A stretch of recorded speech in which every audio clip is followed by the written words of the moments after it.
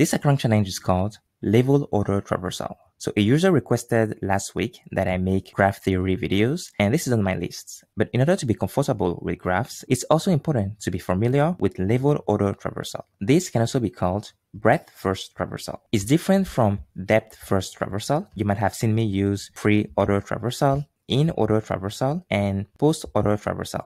And these were used to traverse some trees. So instead of traversing the nodes vertically, whatever the logic is, this time around we're going to traverse them by level. We're going to visit this node first, we will explore it, we will visit these nodes, and then we will also visit these nodes. So we're going to traverse our tree horizontally. This here is my solution. So it's called level order. It takes in a node pointer called root, and for safety in this first line, I'm checking if my root is empty, then I can return. I'm not returning anything because this is a void function, so I don't need to return anything. I can simply have the keyword return.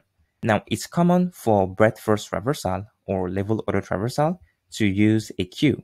So a queue is a data structure in C++.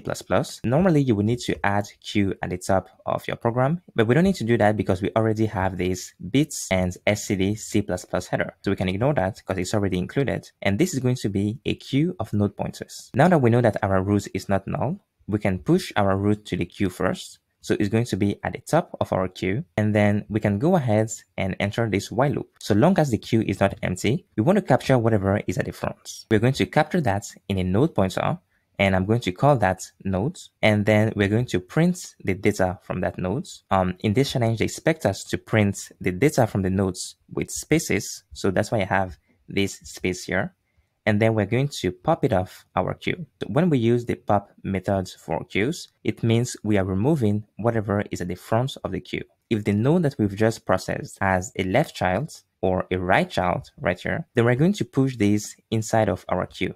And then we're going to enter our next iteration and verify is our list empty.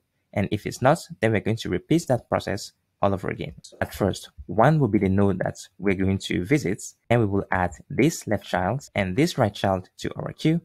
Then we will process 2, so we'll visit 2 and we'll add 4 and 5 to the queue. When we remove 2 from our queue, 3 is going to be the one at the top because 1 was removed when we were done. So after we remove 2, 3 is going to be the one to process, and we repeat that until we are done with the tree. It's going to be 1 visited first, then 2 and 3, and then 4, 5, 6, 7. In the future, I might have some better visualization for that, but for now, you can just go ahead, copy my code. Let's run it now, and we should be able to pass the test cases.